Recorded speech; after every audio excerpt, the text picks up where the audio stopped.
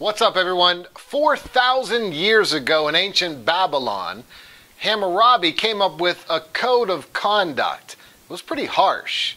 Basically, he said an eye for an eye. So if you were caught stealing, you'd have your hand lopped off.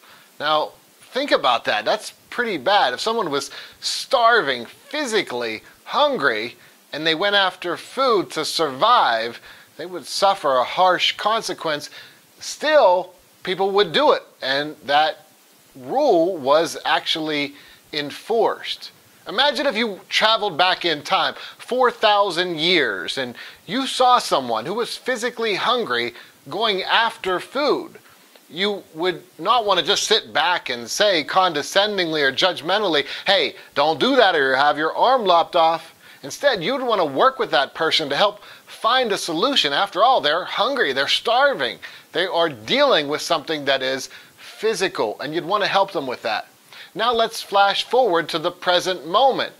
People who struggle with addiction are struggling with something that is as physical and as real as hunger and starvation.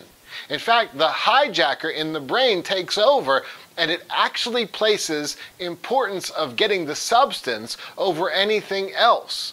So if you are to meet up with someone who's struggling with addiction, instead of sitting back judgmentally, in the same way that 4,000 years ago Hammurabi might have had people enforce consequences, what if you were to sit with someone right now, here and now, today, who's struggling with addiction and say, let me help you find a solution. Let me help you find a way to get the kind of support that can help you get through this. And guess what? The good news is when it comes to addiction, there is hope. There is help. There are treatments available that can really significantly help people. So instead of leading with judgment, think about leading with compassion.